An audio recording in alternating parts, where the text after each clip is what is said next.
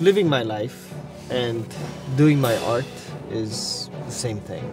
Two sides of the coin, day and night. Like if I can't balance the two, the other side becomes worthless.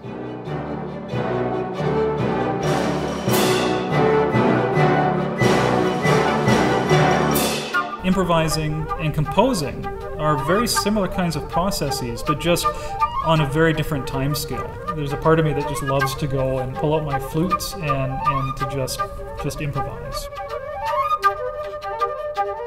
In the beginning, it's always a combination of writing down ideas, drawing graphic shapes or squiggles, things that will capture the essence of the gesture that I feel or that I hear.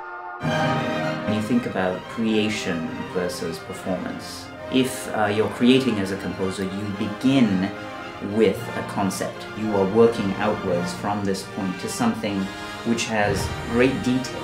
If you are a conductor, say, you are actually working in reverse.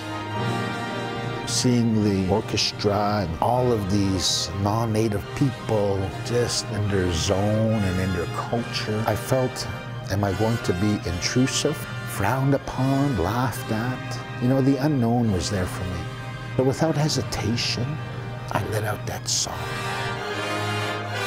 The all-Canadian person, in my mind, or just being Canadian, is just being yourself, being unique, retaining what you have to offer to the collective whole. Now that that acceptance is there, what a beautiful harmony that looks like in the future.